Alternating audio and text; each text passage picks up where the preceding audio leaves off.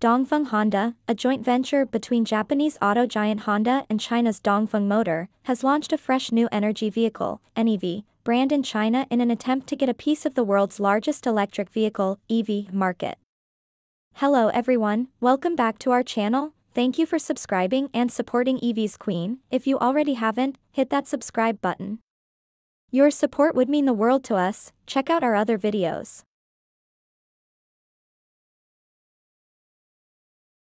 Dongfeng Honda unveiled the new brand, called Lingxi, at an event last night and unveiled a concept car, the Lingxi L. The Lingxi brand's models will be based on a new all-electric platform, and the production version of the Lingxi L, a sedan, will go on sale next year. Aimed at younger consumers, Lingxi will be targeted and priced separately from Honda's all-electric E/NS range. The new brand's first model, led by a YangWang team, is a vehicle designed specifically for young people, said Dongfeng Honda. The Lingxi brand is a new effort that Dongfeng Honda is proactively exploring in the new joint venture era, said the company's vice president Pan Jianxin. By 2025, the proportion of electrified products from Dongfeng Honda will exceed 50%, with a cumulative total of more than 10 all-electric models to be launched by 2030, the company said. Along with the launch of this new brand, Dongfeng Honda announced channel reforms to advance the electrification transition. Dongfeng Honda's new franchise stores have upgraded their store design and image, and will be upgraded from sales centers to brand experience centers.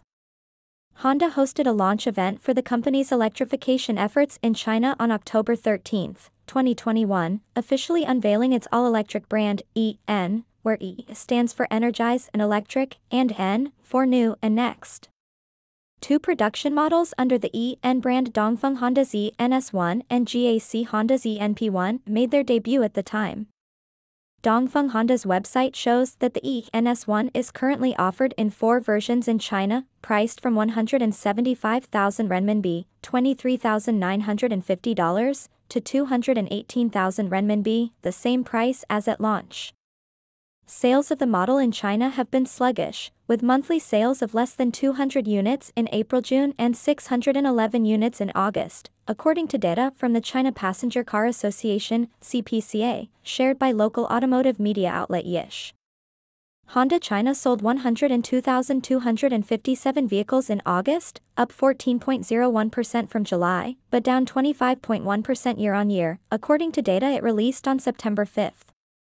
In the January-August period, Honda China sold 721,657 vehicles, down 23.98% year-on-year. Thanks for watching, have a great day.